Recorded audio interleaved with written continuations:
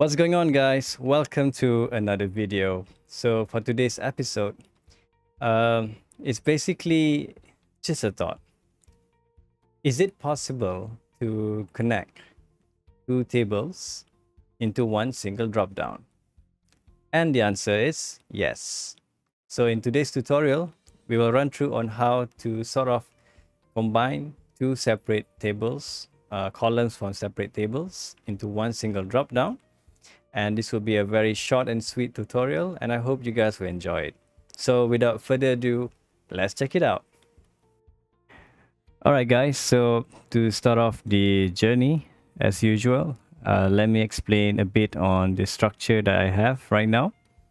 So first of all, I have the general table, basically a table called general, where I have the product ID and the product name. So I have the coffee mug, travel pillow, and Bluetooth speaker. On the other hand, I have the electronics table where I have the category ID and category name, such as home goods, travel, and electronics. And of course, I have the orders table, which we will want to pull the items as a drop down in product and category in column C. Okay, so moving on to the app itself, I have the tables listed here already. And let's just say in product and category, I want to have the drop down to happen, where we will join both items from separate tables into one. So normally what you do is when you want to create a drop down, you would definitely use the valid if, and of course you can insert the columns from another table, and that's it. However, by doing this, you will only get the let me just save this for now. You will only get the items from one table.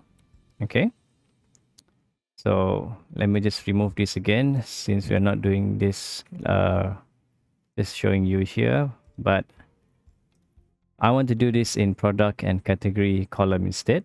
Okay, so the expression that I use to combine both tables from electronics and general into one singular drop down is by using an expression called unique, and whereby it selects both general and electronics table and their respective columns, such as product name from general and category name from electronics table.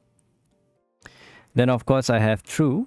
So the true, what it does is it takes all of the items in that respective column with no conditions.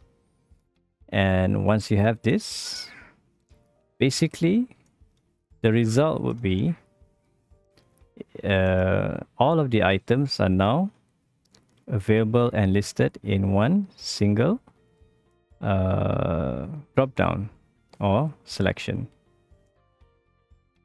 And there you have it. So I hope you enjoyed the tutorial today. Do like if you find this video is useful for you, and of course don't forget to subscribe if you haven't, to see more contents like this.